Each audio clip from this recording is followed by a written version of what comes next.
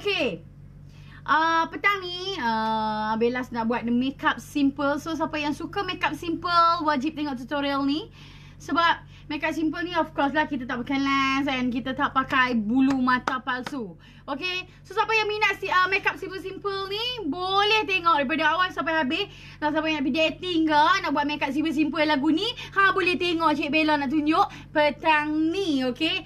Okay, Bella dah prep muka Bella. Okay, sebab Bella nak cepat. Kalau boleh makeup ni kita nak cepat-cepat, tak mau lambat-lambat. Bella dah prep muka Bella. Bella dah spray setting dengan spray Okaya. Okay, ni dia spray Okaya. Sebelum kita nak start makeup, kita spray dulu pump supaya makeup spray tu dia membasahkan muka kita. Betul, dia bagi muka kita lembab. So get ready untuk di makeup kan. Okay, kena letak lah. Okay, setting spray Okaya ni. So dia boleh pakai sebelum dan juga selepas makeup. Lepas tu dah pakai ni apa semua tu, kita letaklah serum Beauty Beauty tu pun sangat-sangat bagus. So boleh tengok Bellaz punya paut semakin pudak. Lepas tu bila dah pakai serum, moisturizer apa semua, barulah pakai primer, barulah kita makeup. Okay, moisturizer Bellaz pakai moisturizer Yarra moisturizer. Okay, yang ni Sakura punya extract. Dia memang lembut gila. Dia punya moisturizer ni bagi muka kita memang soft. Bila ambil sapu jangan terlalu banyak, just dab macam ni. Bila dab tunggu set dalam 10 minit, apa boleh pegang muka hampa memang semua macam ada baldu. Okay, memang sangat-sangat semua. Yarra moisturizer extra C. Okay, extra C. Lepas tu dia ada kekember, timun. Dia memang sangat-sangat fresh dia pakai. Dia water base tau. Bila dia dah pakai base dia hampa boleh nampak dia nampak macam glow. Okay, muka tu dia akan nampak macam glow. Sebab apa? Kita dah prep segala moisturizer bagai apa semua tu. Okay, kalau untuk orang berkulit kering, kena pakai moisturizer yang sejenis oily base. Okay, kalau yang jenis orang yang kulit berminyak, kena pakai yang water base. Normal skin pun kena pakai yang water base. Baru lawa, baru letup. Okay, Yarra moisturizer dia water base. Bellaz akan start foundation dulu. Okay, untuk hari ni Bellaz nak pakai foundation NYX. Okay, NYX punya foundation. So Bellaz nak pakai foundation ni lah. Okay, Bella bubuh. Okay, Bella pakai NYX punya foundation. Yang ni code natural. I love natural.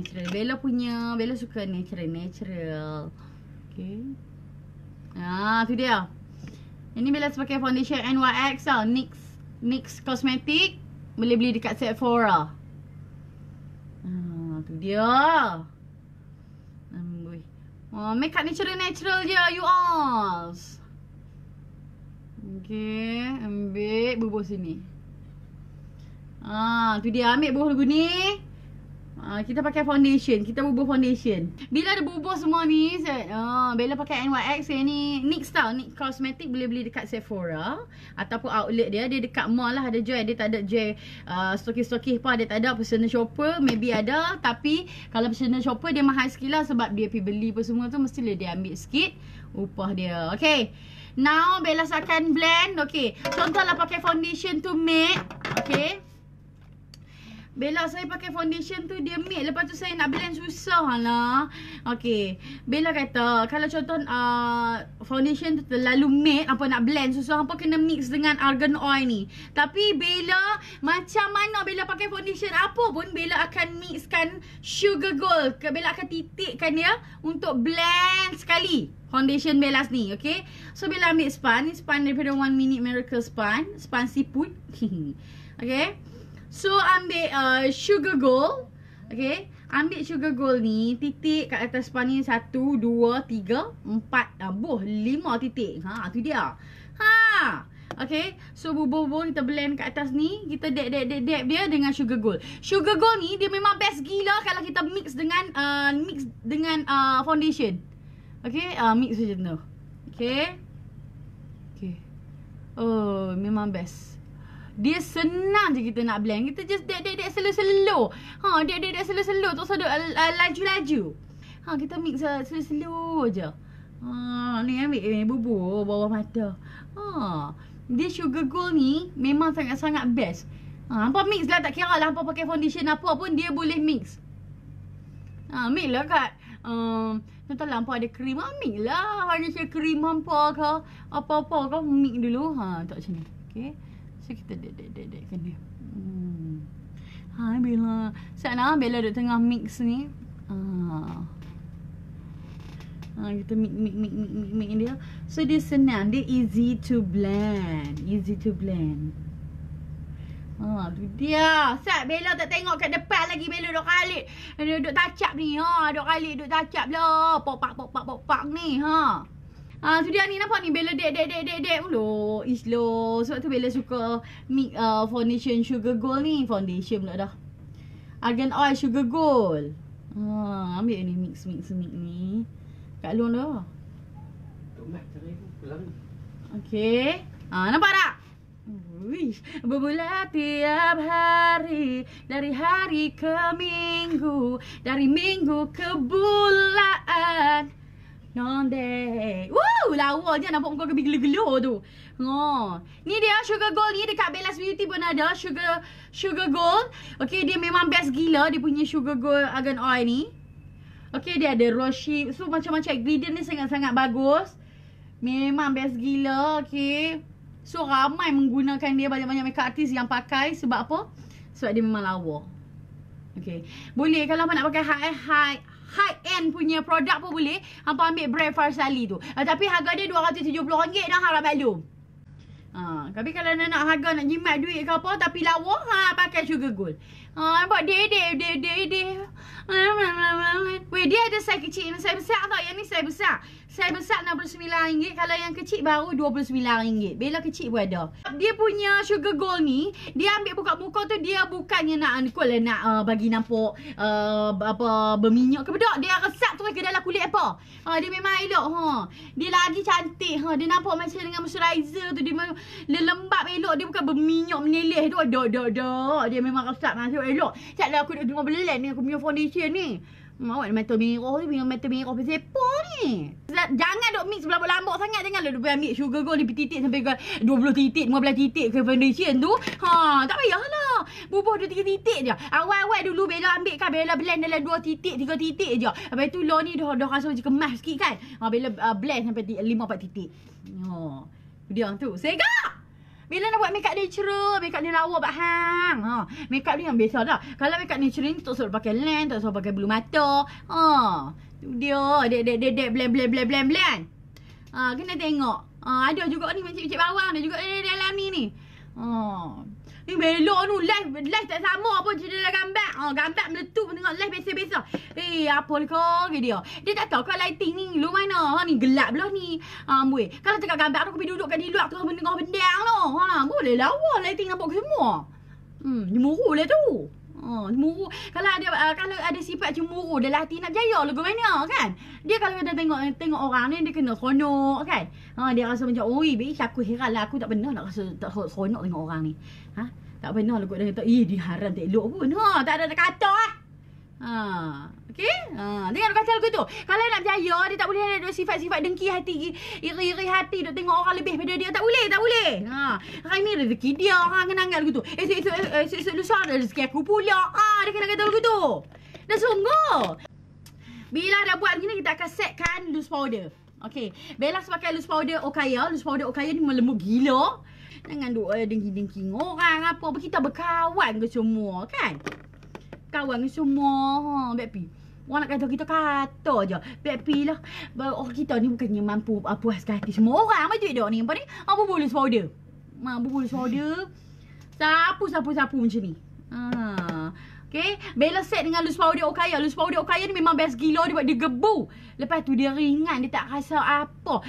Dia bila kita set bedok ni dekat muka kita, makeup ni lagi tahan. Ni. Okay, Bella letak Okaya powder ni. Bila letak okay. Contohlah pakai foundation. Pakai foundation tu tolonglah set dengan bedok. Kalau kita set dengan bedok, makeup kita akan lagi tahan. Kalau kita tak set, makeup kita cepat ni lah Cayaq. Cepat keki. Keki tu dia macam foundation dia jadi bergetar, bertumpuk-tumpuk. Tu lah keki lah no. Okay. Bila kita set dengan powder pun seronok. Pegang muka rasa matte elok je. Okay. Okay. Bella akan buat kenit. Okay. Bella pakai eyebrow. 1 minute. Okay, kita sikat macam tu. Bella nak buat kening ada dengan tak ada je. Cik, ada dengan tak ada. Okay, Bellaz nak okey, Bella nak buat bingkai. Tapi Bella nak pakai colour ni, colour light ni. Bella nak buat kening. Bella nak buat makeup simple je. Makeup simple je. Ya, makeup simple je Bella buat. Okay, so kita buat bahagian atas ni juga. Tarik turun ke bawah macam ni. Tarik lagi. Tu dia. Kita warnakan dia. Bella pakai 1 minute miracle eyebrow RM28 je dia punya apa? Harga dia punya ni. Kita Bella nak buat colour ni. Gelap sikit lah, lighting tak ada tepi ni. Okay, harga dia RM28 saja. Harga dia murah je. Kening ni dia akan nampak lepas kita concealer. Macam selalu Bella nak cakap dalam live tu, dia akan nampak lepas kita concealer. Gelap sikit tau belah ni, dia nampak sebab lighting belah tu tak ada. Aku tak pergi beli relax tapi beli lagi. Lighting sebelah tu pak lagi meletup lah. Okay, so Bellaz akan conceal kening Bellaz. Okay, Bella ambil concealer. Bella pakai concealer Riffaa. Bella akan conceal Bella punya kening. So boleh tengok lah Bella conceal kening Bella ni. Okay, kening dia kena concealer tak baru boleh nampak. Okay, Bella conceal Bella punya kening. Okay, kalau nak conceal ni kan, janganlah banyak sangat tau kalau nak concealer ni. Concealer ni kita buat sikit-sikit je. Kecuali kalau kita kita nak buat makeup yang betul-betul lain. Sebab ni makeup simple je. At least conceal. Kening tu kena concealer. Bila concealer, kening tu akan nampak lagi kemas. Ingat Bella awal Bella buat live kan? Hai hampa, Bella awal Bella buat live, Bella cakap macam ni. Okay, kita kena conceal kening kita supaya nampak lebih ni lah kemas. Cewa. Bella lagu tu lah dulu. Lah ni dia derah dia sikit. Tak apa, kita buat versi slow-slow Bella dulu. Okay, kita concealer kening atas juga. Cik, Bella nak buat kening cacak-cacak ni. Orang kata buat kening mau dengan tak mau je ni. Dia tak terlalu flick sangat. Dia nampak macam yang kening ada tak ada. Kening pudak-pudak. Kita buat kening begitu. Sebab kita buat makeup simple je. Lah ni Bella jinaprit. Bella suara rah lah ni. Okay. Okay, lepas tu kita ambil kita blendkan concealer kita tu supaya concealer kita tu nampak macam elok, bagi rata balik. Nampak? Bella buat makeup simple je. Bella buat makeup simple. Makeup ni memang simple gila. Tak pakai bulu mata, tak pakai lens apa. Okay. So kening kita pun kita buat ada tak ada aja. Belah ni dia gelap sikit tau sebab kami punya lighting tak on. Okay, now kita nak buat eyeshadow. Okay, Bella pakai palette Khaf. Okay, palette Khaf ni. Okay, yang bestnya palette Khaf ni dia ada 6 color eyeshadow tapi jenis shimmer. Okay, 2 eyeshadow, 2 blusher, satu color cerah, satu color gelap sikit, terang sikit. Okay, ni shading ni memang lawa gila and juga highlight. Okay, Bella akan ambil color highlight dia ni. Okay, contour dia ni. Okay, Bella bubuh dekat satu kelopak mata. Bella buat makeup simple je. Makeup ni elok sat-sat. Okay, bertengok makeup ni memang simple. Alah, makeup dekat anak keluar sat-sat tu okey lah. Ni Bella tunjuk tutorial ni, dia lambat lah sebab Bella ajak satu-satu. Betul lagi. Kalau contoh kalau untuk buat diri ni start je. Ni tutorial. So dia lambat sikit. Okay, Bella ambil color coklat light ni. Bella letak satu kelopak mata. Hai Bella, ya saya. Okay, Bella letak satu kelopak mata. Okay, letak macam tu je. Okay, lepas tu Bella ambil kod Clarissa ni, color Khaf shimmer ni. Okay, so Bella letak satu kelopak mata Bella ni. Dia boleh beli dekat Khaf Cosmetic. Khaf Cosmetic HQ. Harga dia RM90. Tapi Bella rasa dah sold out tak silap palette ni. Ada palette baru tak silap nanti mai. Ambil bubuh satu kelopak mata macam ni tau. Kita nak buat makeup simple ni. Makeup ni lawa bang. Nanti kita buat makeup cikgu. Ni makeup simple je. Okay. So nampak tak? Bella letak 2 colour saja. Satu colour coklat. Lepas tu colour shimmer. Ambil eyeliner. Eyeliner kita nak hujung ekor ni. Okay, pakai celak Cayaq by Bellaz. Okay, ni celak Cayaq by Bellaz. Harga dia RM29 je. So, yang specialnya dia waterproof tapi senang tanggai. Macam kita nak tanggai, kita nak lap pun senang tapi dia waterproof. Kiranya kalau berpeluh tengok atas pun dia tak akan melekat di bahagian atas. Dia hitam pekat. Okay, and then dia ada shaking ball. Okay. Okay, Bella tak akan buat ekor. Okay, Bella buat macam tu je.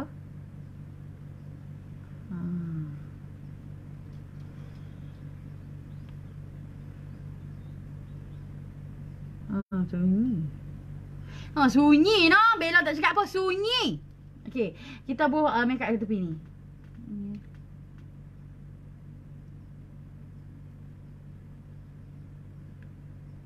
Tu dia.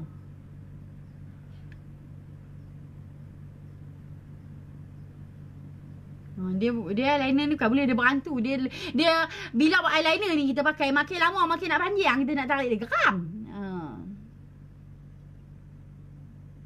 Okay.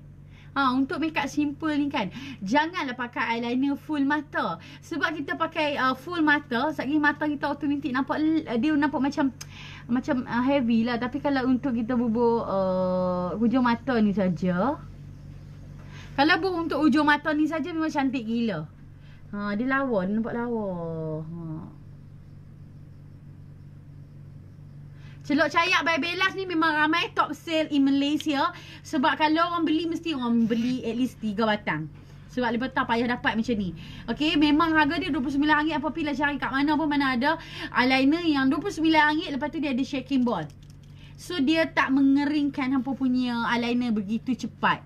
Okay, Bellaz dah pakai eyeliner. Nampak? Bila pakai eyeliner simple macam ni, depan Bella tak buh pun, Bella buh belakang sahaja. Okay, kita ambil pengepit. Kita kepit. Siapa yang jenis bulu mata turun ke bawah tu, dia kena kepit macam ni. Dia kena kepit. Dia kena kepit sampai nampak menentik, baru bubuh bulu mata. Baru bubuh mascara. Okay, Bellaz pakai mascara. Okay, ni mascara CPG. Mascara CPG ni dia ada 2 handle tau. Okay, satu dia ada handle yang kecil ni untuk bahagian bawah mata. Okay, satu lagi besar ni untuk bahagian atas mata. Okay, Bellaz pakai yang besar ni. Kita bubuh satu mata macam ni. Ni make up simple. Make up ni lawa gila. Tak bohong apa. Memang lawa gila. Sekejap ni saya nak pakai mascara. Okay, mascara kalau nak pakai, tengok bawah, tak cermin bawah. Okay, tolak naik atas dulu ni. Dia confirm nampak melentik-lentik. Kita pakai sebelah dulu. So, boleh tengok lah kelebihan dia. Dia lawa ke, dia tak lawa ke, kena tengok. Tu dia tu. Tengok pakai liner tu. Tu dia. Okay. Nampak ni. Bila pakai mascara. Mascara CPG memang terbaik. Memang terbaik. Harga dia RM29 je. Apa nak cerita mana mascara RM29. Ya Allah, eloknya. Tu, elok lah bahang. Make up simple. Kita kan suka make up simple bunyi. Kalau simple bunyi keluar, memang lawa. Okay, kita tarik gitu. Tu. Oh Allah, panjang nanti. Cik Puan Gorgeous, okay? Cik Puan Gorgeous. Okay, so kita bubuh sebelah lagi. Make up ni simple elok. Hai adik. Ustaz nak Bella pakai mascara. Ambil lagu ni, buah mascara. Lagu tu. Kemana kau pergi? Okay, set. Payah nampak tak hidung kau apa. Tu dia tu mascara dia tu.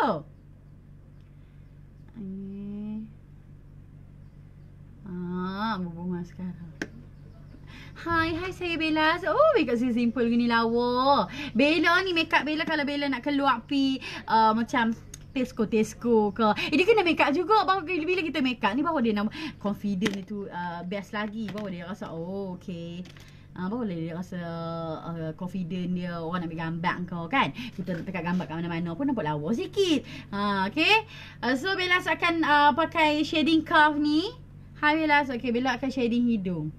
Hidung Bella akan shading supaya nampak mancung. Makeup macam ni cantik. Makeup ni kalau nak pergi office pun boleh. Makeup simple je. Makeup ni kalau nak buat convo apa? Makeup convo student pun boleh. Okay, kita shading sikit.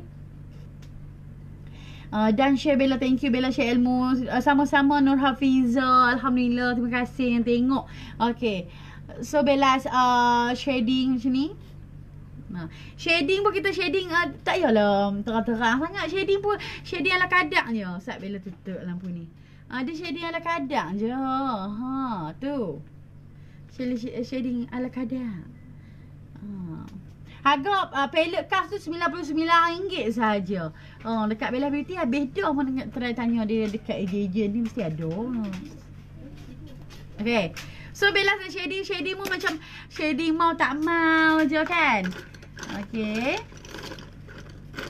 Lepas tu Bella akan pakai blusher. Bella takkan shading pipi dah. Sebab kita nak buat makeup simple je.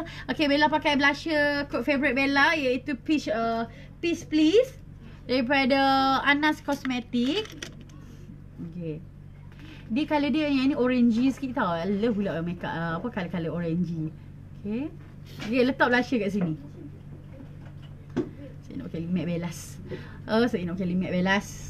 Okay. Kita letak. Okay. So kita blend. Ni dia. Harga dia RM40, RM45 macam tu. RM45 tak silap Bella. Dekat Bellaz Beauty pun ada. Okay. Blusher Anas ni dekat Bellaz Beauty pun ada. Hampa type je page Bellaz Beauty, Bella punya. Sugar Gold dekat Bellaz Beauty pun ada. Benda apa? Mana Bella pakai tu Bella Joy. Dekat Bellaz Beauty tau. Senang lah order direct. Dapat free gift lagi mana-mana. Kalau siapa yang shopping banyak kita bagi free gift, jangan risau. Okay. Ni kening ni Bella buat natural je. Sekali Bella buat cacok-cacok. Okay. Wish lawa. Ni blusher Anas memang lawa gila. Okay. Dia blusher dia tak boleh terlalu pigmented. Kalau pigmented sangat bold sangat nanti orang letak sikit pun tu dia merahnya. Dia kena macam ni, medium pigmented, medium coverage, lawa. Sini. Tiba. Tu dia. Okay. Senyum-senyum. Geramnya kat belakang geram. Bella belakang ni segala-gala mak nenek dia. Kita boleh tengok tu. Macam-macam sampai ke bawah lah. Ni belakang-belakang Bella tu. Tu. Dia semua barang makeup dah. Bella tu barang makeup macam-macam. Okey. Bila buat lagu tu kita tengok blusher. Lawa dah makeup lagu ni boy. Bagilah komen sikit. Lawa dia. Lawa dah Bella makeup lagu ni. Lawa ke dia? Buka lampu sikit lawa ke tidak Bella makeup lagu ni? Lawa ke tidak? Kita tengok lawa ke tidak? Hai Bella sayang, makeup apa hari ni? Hai Kak Sila, Bella makeup simple je Kak Sila. Makeup sekali pandang, terus jatuh cinta. Perasan. Okay. Lepas tu Bella nak pakai lipstick. Okay, Bella nak pakai lipstick. Okay, Bella pakai color-color baru daripada Bellaz. Okay. So, okay, ni MUAH by Bellaz, color baru. Okay.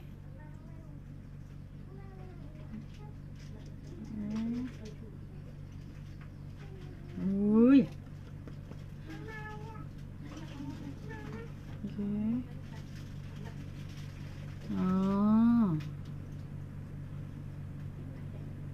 Okay, ni color baru Bellaz.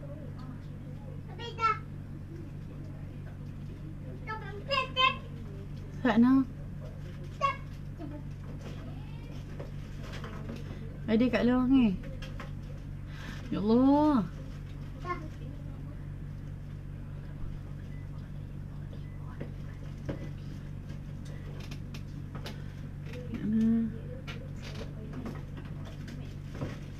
Ni color ni ada jerawat tepi ni seketui. So baby dia ada. Okay. Ni MUAH by Bellaz color baru. Okay, ni salah satu color MUAH by Bellaz color baru. Okay. So color dia ni macam brown. Nak abang mana dia brown dia ni Okay, dia tak terlalu dia tak terlalu heavy. Okay, color dia memang nice. Plantain lah color dia. Bella kan plantain. Memang color plantain. So kita tengok color lain. Okay. Aku tak tahulah hampa. Hampa tunggu je lah. Oh ya, aku tak tahulah. Seronok color dia, okay. Mana colour dia? Okay. Kita tukar, kita pakai colour lain. Senang remove, ringan nak mati. Siapa yang dah pernah pakai MUAH, cik komen kat sini. Rasa ke mana? Siapa yang dah pakai MUAH by Bellaz, cik komen kat sini. Okay, so kita try pakai colour lain. Banyak colour. Colour ni lawa, colour gila. Memang lawa gila colour ni. Memang Bella memang gila colour dia. Tak mau. Tak boleh tumpuk lagi. Hey, Aidil, no. Okay, Bellaz akan pakai colour. Okay, yang ni dia colour ni tau. Okay, ni yang colour yang Bellaz pakai tadi. Okay, Bellaz akan pakai colour ni. Okay, ni colour-colour terbaru MUAH by Bellaz. Lawanya.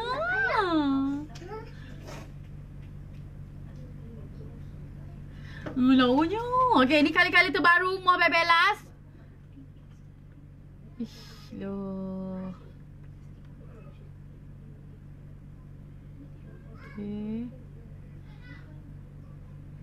Okay, yang kod kanda anja apa semua tu kalau habis tak ada dah nak reputation sebab apa? Sebab limited. So siapa yang belum grab lagi kod kanda B anja sayang lagi pergi. Kena grab cepat-cepat sebab lepas ni dia tak ada dah. Dia ada color-color baru, okey? Salah satunya macam edition nude tahun lepas. Tahun lepas atau tahun ni lah. So kena grab cepat-cepat. So limited je satu code tu. Okay, ni colour baru by Bellaz. Oh my god. Memang lembut gila. Dia rasa velvet. Dia rasa baldu. Okay, tekstur MUAH by Bellaz ni dia memang rasa baldu-baldu. Rasa lembut. Tak ada mana-mana lipstick yang selembut. 99% tidak melekit. Okay, setengah lipstick ringan gila. Tapi bila kita kemam, dia ada juga melekit. Yang ni tak rasa apa. Tak rasa apa langsung.